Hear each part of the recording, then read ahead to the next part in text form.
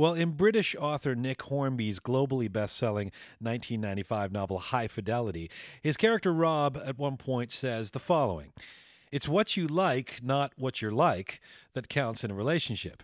A somewhat prescient line if you consider Nick Hornby's new novel, Juliet Naked. It's the tale of an unmarried couple, Annie and Duncan, who've fallen into complacency and are on the brink of a breakup. They cascade over that brink when Duncan falls in love with someone else, or rather, something else, an album by his musical hero, the reclusive songwriter Tucker Crow. The record is called Juliet Naked, and Annie, who's also a Crow fan, thinks this particular recording is crap, which leads Annie and Duncan to posting their rival reviews on a Tucker Crow message board. Suddenly, the album and the man who composed it are the symbols of everything that is difficult about romantic love, the dangers of idolization, how differences in perception can break a relationship, and whether one should trade in the possibility of transformative love for a more practical alternative.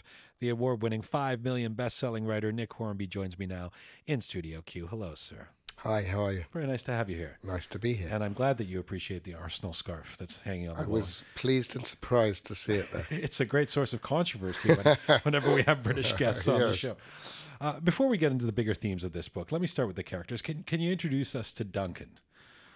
Well, Duncan is a teacher at a further education college. He's obsessed with this guy, Tucker Crow, who made an album last in 1986. He runs Tucker Crow message board and collects bootlegs of every single Crow show. Annie is his long-suffering partner, who I think she describes him as like a college friend who came to stay the night, and they've been living together for 15 years. Right. And then there's Tucker himself, who emerges dramatically after a long silence to respond to Annie in particular and her review of his album. Now, Duncan is not entirely surprising if we're familiar with Nick Hornby novels. You seem to have a particular predilection for 30-something emotionally anorexic men. Why? Well, I understand these people. I think if you like music a lot and you like sport a lot, then you spend a lot of time with guys who care an awful lot about something that is maybe not immediately connected with their own home and family. And I kind of, well, I like these people. I like people who care a lot about something that isn't work. I've made a lot of friends through passions. I think we all have. I'm sure you have. You have music friends. Absolutely, and, yeah. Although you subtly drew an analogy there between sports fans and music fans. Do you think it's true the Led Zeppelin obsessive can be compared to the Arsenal Football Club or the Edmonton Oilers obsessive as well? Well, I mean, for me, the big difference between sport and music is that music only brings me pleasure. That if a guy I like makes a bad album, I just don't buy his albums anymore. Whereas sport has made me more miserable than happy, I would say. Right. You know, it's uncontrollable. It's not purely a pleasurable relationship with an artifact. But you don't mean that. It hasn't made you more miserable. Yeah. I mean, no, really? Because you're a football fan, you're a soccer fan, so you don't just enjoy it for the sake of watching it? It's not, you don't get the pleasure out of that? Well, I do get the pleasure out of that, but in an average football season, there'll be 5 or 6 real low points. And if you're lucky, 1 or 2 high points. So I think you're always down on a season, and some seasons you're very down. Well, if Duncan is this prototypical emotionally meager man, this is not to say that you don't empathize with your female character, Annie. She's long suffered Duncan's obsession with Tucker Crow's music, this legendary singer-songwriter who's not a recluse, we find in the book, and has just realized that she's had about enough. Now, you've written Annie richly and with complexity. Do your empathies lie with her over Duncan, and why? For me, the book was always going to be about Annie and Tucker and their relationship that develops firstly over the internet and later in person. I mean, Duncan's kind of a pain in the arse, and I know too that these guys can be like that. He does get I think, his moment in the sun towards the end of the book, and he gets to articulate why fandom is important and why this guy Tucker's music has Right. been so important to me. I think he kind of helps to turn Tucker around a little bit. He does, yeah. But the writer Ian Forster drew a distinction between flat and round characters, which you have to have in the same book. And I would say that Annie and Tucker are the round characters in the book. Well, so let's talk about Tucker, this musician who becomes the lightning rod for their relationship problems between Annie and Duncan. There's a difference of opinion over his album that becomes the totem of everything that's wrong with Duncan and Annie. How important do you think matters of art and opinion are to romantic love, Nick Hornby? Well, I think they can be enormously important in the right or the wrong households. I mean, I guess I live my life through art in some way or another.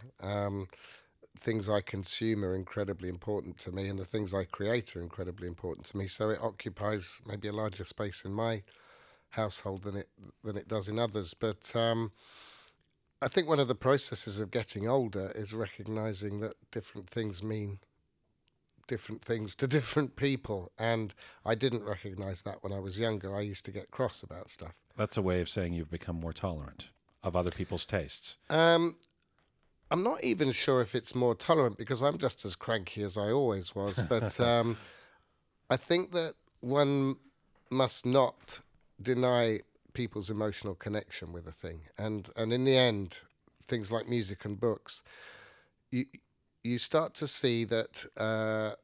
I mean, I imagine it as a very complicated socket that one has in one's back, one of those computer sockets with like 15 pins in, and some things just plug directly into you. And it's very hard to articulate why. I think you'd need to look at the history of someone's emotional and psychological development to understand why. But some things fit better than others, and it's ridiculous, I think, to judge people on that basis. But this question that comes up in this book around this new Tucker Crowe record, which is actually a reimagining of his record. It's his this iconic record that he made in 2 decades ago, redone with naked. So it's just stripped down to him and one instrument, without all the production qualities. It was the demo versions of the original album. So it's actually not even new. It's just something that he's had kicking around for a long time. But the argument that happens between Duncan and Annie is so profound in the sense that it forms the subtext of so many conversations we have on this show about what art is and who has the right to talk about it and what and who who's qualified. Because Duncan, who considers himself something not just of a Tucker Crowe expert but a musicologist, decides that this is a brilliant record, and Annie then says, "I don't really like it as much." And Duncan's response is to be astounded, hurt, and to respond by saying, "Are you qualified to decide that you don't like this?" Yes. Which is, at first sounds intolerant, but is a major question that exists in the art world. Who's qualified to judge visual art or dance or anything for that matter, any genre of art? Where do you stand on this question? Who do you think is qualified? You're a critic. I think anyone is qualified. One of the huge inspirations for this book was a work of non-fiction a guy called John Carey wrote. John Carey's a critic back in England, and he wrote a book called What Good Are the Arts? And a couple of chapters in that articulated better than anything I'd ever read this whole problem. And he comes to the conclusion that if you think something's a work of art, it's a work of art. There is no other definition that makes any kind of sense or logic.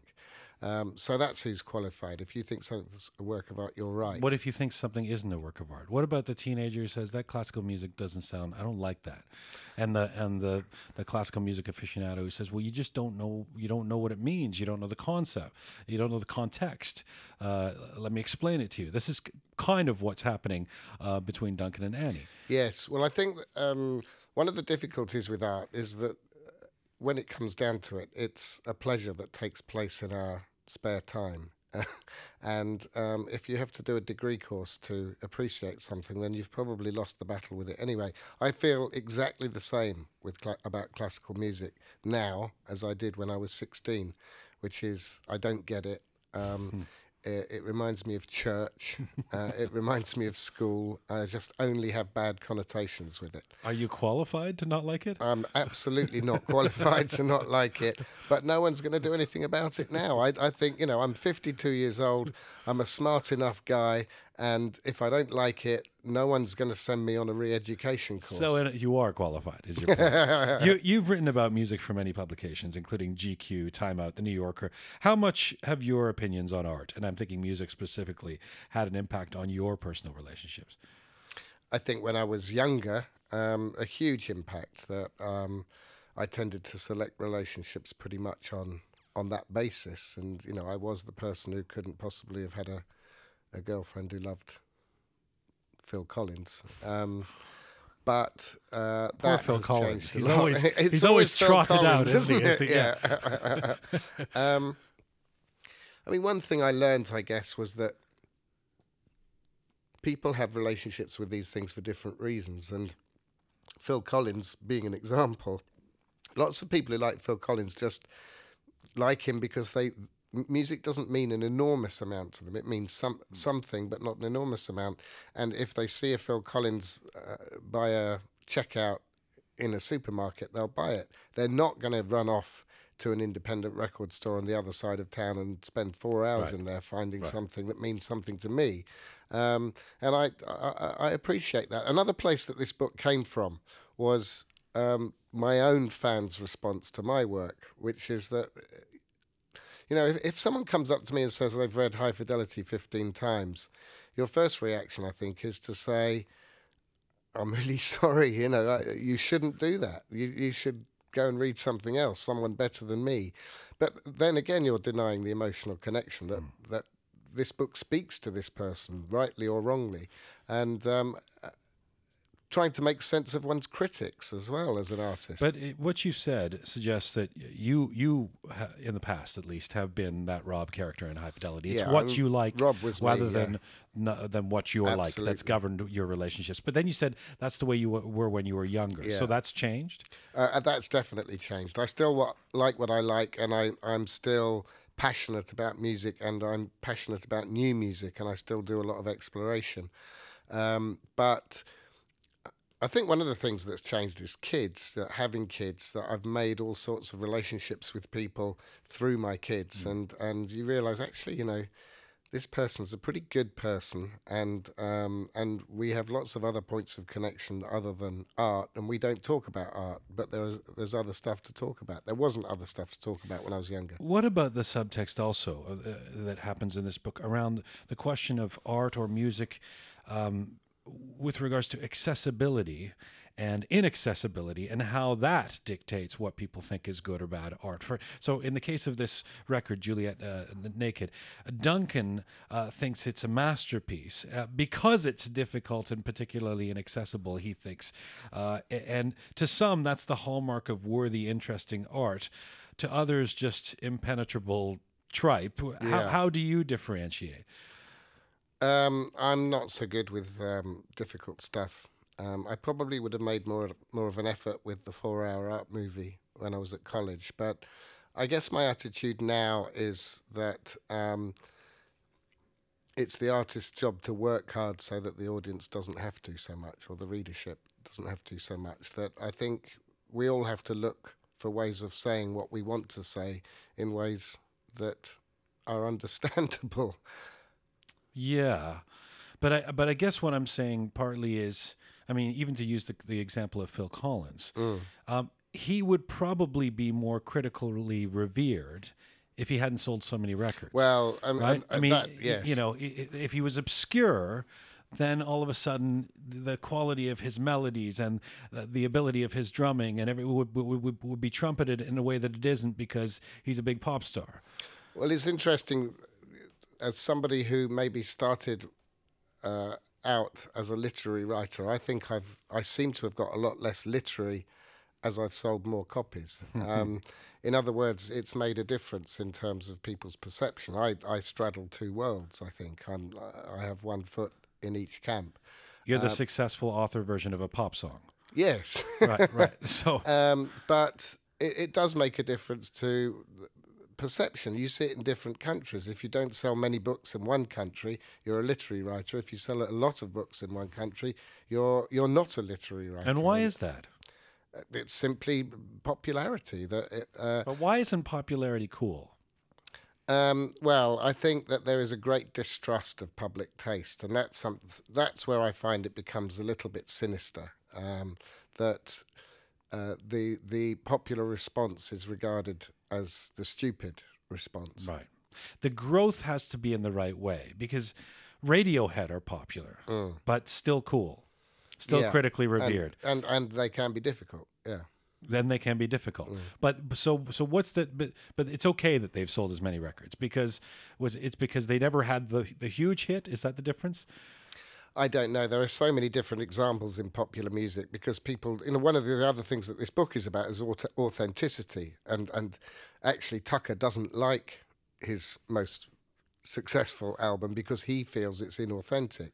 Well, if you look at the history of cinema, popular music, I don't think Phil Spector's records were particularly authentic. They were fabrications in a studio. Tamla Motown was a way of selling black music to white people. And there is this happy accident of the collision of art and commerce where something good comes out of it.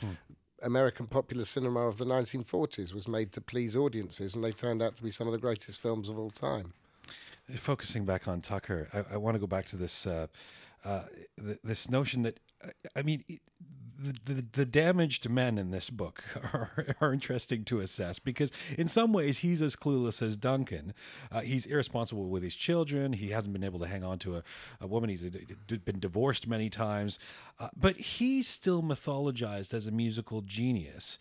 And I wonder, therefore, if he's able to get away with things that other people wouldn't be able to get away with. In other words, when somebody embodies some sort of mythology or mystique or idolatry to us, that we accept things about them, adultery or not being able to hang on to a relationship or the way they treat their children, that we wouldn't accept in others.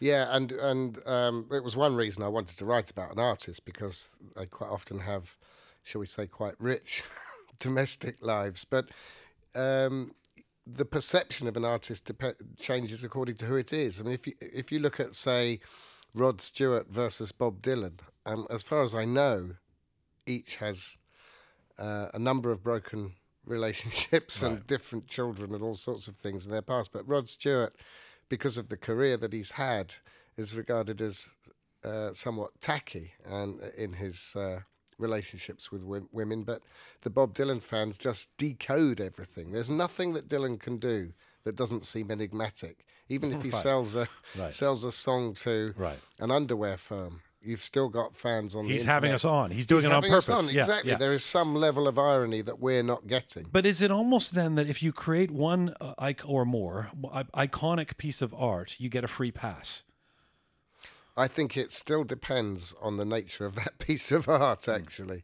And I was thinking about the difference in some ways between Springsteen and Dylan. That obviously Springsteen has his obsessive fans, but I don't think he gets decoded in the same way because everything's there in the music. I don't think people don't get Springsteen records. They either get them and like them or get them and don't like them. Whereas Dylan can produce... he could burp all over a CD for an hour and a half, and you would be able to read something about it. I feel that way about Bowie. I've always said, as a massive Bowie fan, that it doesn't really matter I'll trust him. He can make an album of him urinating, and I'll still think it's cool because Bowie decided to do that. It's the trust I'm conferring upon this artist, right? I got two words for you: tin and machine. Yes. Have you decoded those? Indeed I have, and I'm even a fan of that stuff. You're a fan of that's how far. Okay. Yeah, right. yeah. And the Laughing Gnome. Huge fan, huge fan of the Laughing Gnome. I was born in London. I was a kid. Okay. Yeah. That's you're not going to touch that. David Jones. Some things are sacred. Early Bowie. Yeah. So in this book, speaking of sacred, there's a sense that music is an easy porthole to a transformative experience. And you've just talked about the way music can resonate. On the other hand, some romantics might say that that can only be achieved through love. Do you think there is a level of what is more transformative when we talk about love or an art like music? Well, that's an interesting question. I mean, of course, love can only transform the recipients, the people who are experiencing it, whereas art can, if you're lucky, transform huge numbers of people. And I guess that's where it has the advantage. That's a good answer, Nick Hornby. Thank you very much. I liked it. Yeah, I quite I've enjoyed never that given one. it before to anyone either. I really haven't. That was a Nick Hornby exclusive? I was Was it? thinking on my feet there. God. Where do you see yourself going? Where do you see yourself on your journey at this point? When you talk about the kind of success that you've had, is that a way that you judge yourself at this point? Will you look at a book like this that comes out today and think it's one of your better works if it happens to sell a few million copies, or does that enter into your mind? I mean, I know you obviously want a career, but yeah, I think there are all sorts of reasons why things sell and don't sell. So I don't think you want to get into that game particularly. If my publishers decide that they're not going to spend a single penny promoting this book, it won't sell any copies, and that wouldn't alter the quality of it. The quality will remain the same. I mean, for me at this point, what I'm most interested in is doing as much work as I can in as many different media as I can. So I'm very proud of this novel. I'm very proud of an education that's just about to come out. And it's the opportunity that it offers. I've been making an album with Ben Folds the last few months, and I've read about that. Now, what does that mean? You've been making an album with Ben Folds. Are you singing, or no, you're the tambourine? Are you writing the lyrics? Even making an album is over dramatizing my own contribution to it. I just like saying I'm making an album with Ben Folds. Right. I send him some stuff via email. That's what I do. Lyrics, you mean? Yeah. Okay. I mean, the idea is that I have all the lyrics on his next album. So we're trying to get together a collection of songs where he's done the music and I've done the words. But, it's fantastically exciting as a music fan and as a fan of Ben's work, just to send these words that then come back as songs. I've had no other involvement than that. Still seems to me like he's got the hard job. That's one way to get to break into the music business at the top levels with a great songwriter is sell a few million books, and then the songwriter of choice will want to work with you. I'm not messing about. It's been a canny plan, Nick Hornby. Do hits matter to you? Do you want this? It's another way of asking the question I just asked, but I wonder, when you've had books that have done as well as they have, they've been made into movies. Does that start to become addictive? Much like a musician that starts scoring billboards hits, and David Foster was sitting where this is the great Canadian producer, yeah, and the guy literally, I mean, he admitted as much, judges his work based on whether he wins Grammy awards or not.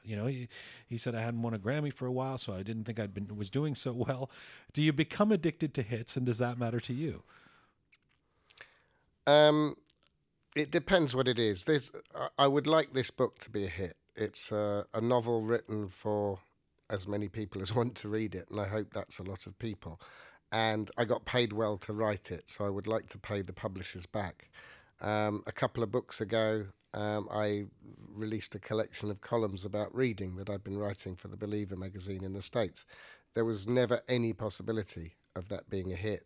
There are certain people who love the column, and that book was for them, really. So in that way, it's horses for courses. But I do there are some enormous pleasures that one gets from being read by lots of people. For the second summer in a row, I've watched somebody read High Fidelity by a swimming pool while I was on the other side of the swimming pool, and stuff like that's a lot of fun. I don't understand. Somebody was reading it publicly by yeah, it was like pool? their holiday reading, and I was on one side of the pool, and somebody not reading it out loud. Not reading it out loud. Right, sorry, right. Not a performance. Of not a at performance. The pool. No, just right. It was a very attractive girl, in Right. fact, reading High Fidelity. You didn't think to go over and say, by the way, it's. In the end, I did because because you know, like we were both going to the same pool day after day, and she was taking the book day after day. And after a little while, you think it begins to seem weird not saying anything. Right. And also, I was getting distracted by it as well. So what did you say? I said, it just seems too weird to say nothing. So I wrote that book. And What did she say? she said, "Oh my God, that is weird." And I said, you know, I was just getting worried with the frequency with which you're putting it down and falling asleep and going for a swim. And she very sweetly said she was trying to make it last. That's right.